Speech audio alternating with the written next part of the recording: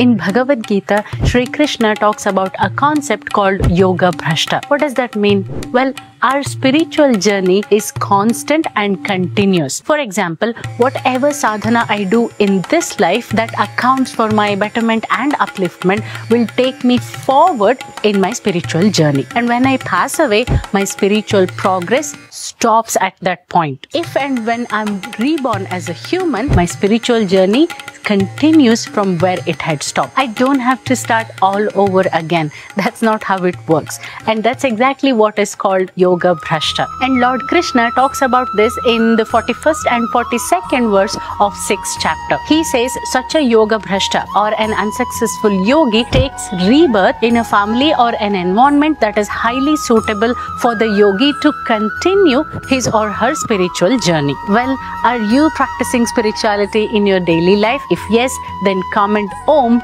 to let us know.